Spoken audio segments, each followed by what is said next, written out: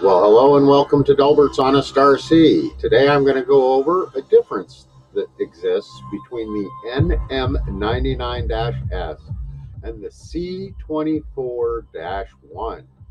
Now, the NM99-S is 12th scale. The C24-1 is 16th scale. Not much of a scale difference when you think about it, but it does make a difference when you're buying parts. So when we set the two chassis side by side, we already noticed that they're pretty much identical. You look at them, you can't really tell a difference.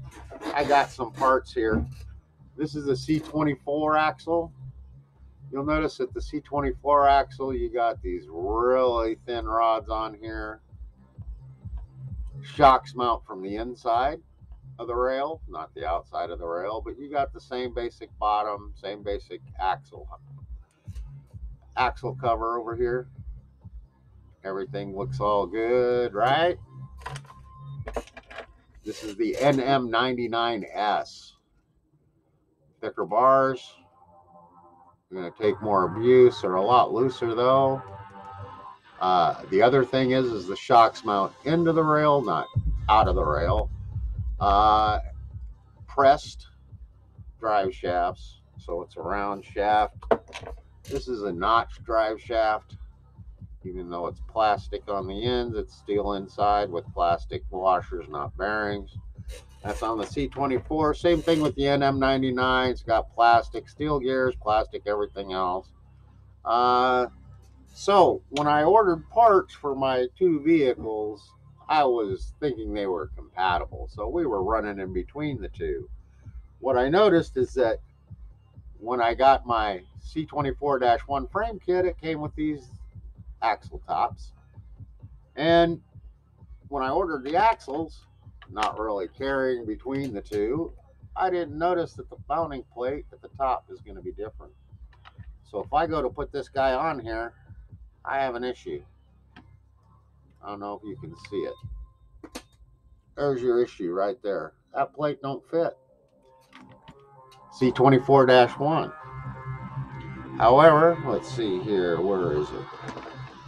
I didn't bring in a bare C24-1 axle, but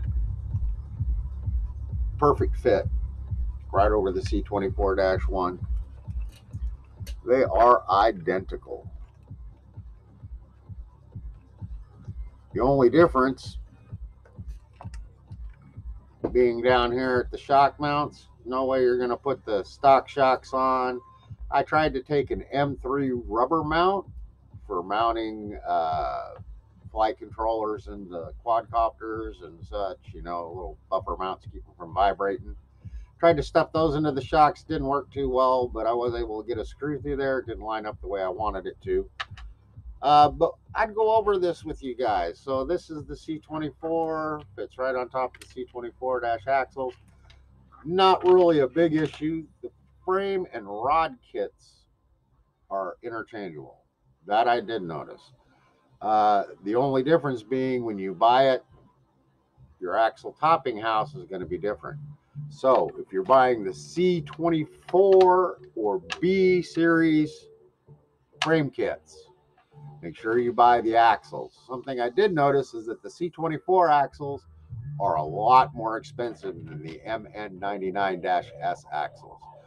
So this little pair here was 19 bucks. Similar pair for the C24. These are just straight axles. Plastic ones start at 19 and they go into the 50s to $100. So you're better off just buying a frame kit for the MN99-S. So you get the right axle housing, M99-S axles on your C24-1, which you can see an example of that in my video about the C24-1 for 200 bucks. All from Amazon, except truck come from eBay. So I just thought I'd go over this with you guys. When you're trying to get these axle sets put in, I mean, when we look, one more comparison. You can see that you're not going to extend your wheelbase that much. I guess now you can see that it's not going to extend your wheelbase. They're pretty much going to get about 1/4 of an inch, so 1/2 inch total extender distance, which is nice for your tire clearance. So that pretty much is going to wrap up this video, guys. This is, something that you're really going to need to know. I hope I didn't get you too late where you end up like I do. I got to order shock mounts for my axles because the shock mounts that I have won't fit, and I don't want to use plastic just because I'd have to cut right here. You got to cut that little bitch off, shrink her up, then you can mount your shock into it. You might have to take a drill and tap through, and the reason I didn't do that is you can see right there that little gap right here, that guy right there, that is going to cause your issues when you shave off. So when you shave it off to get it to fit on the axle, you're going to have this hollow point, a hole through it. When your screw threads in, it's just going to be issues. I mean, that takes a lot of stress. That's your pounder. So if it's split, you're going to break. And you're going to be on the side of the road or out of the competition. So that pretty much wraps it up for these videos, guys. I guess we could compare link sizes, identical. So difference being the thickness.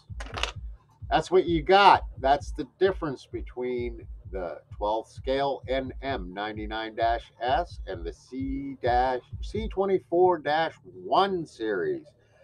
Kind of compatible, kind of incompatible. You can mix and match. Just know what you're getting into. Otherwise, you're like me now. I'm waiting for our shock mounts. So another 3 weeks out, and then we'll get that MN99-S on the trail to see what it's like.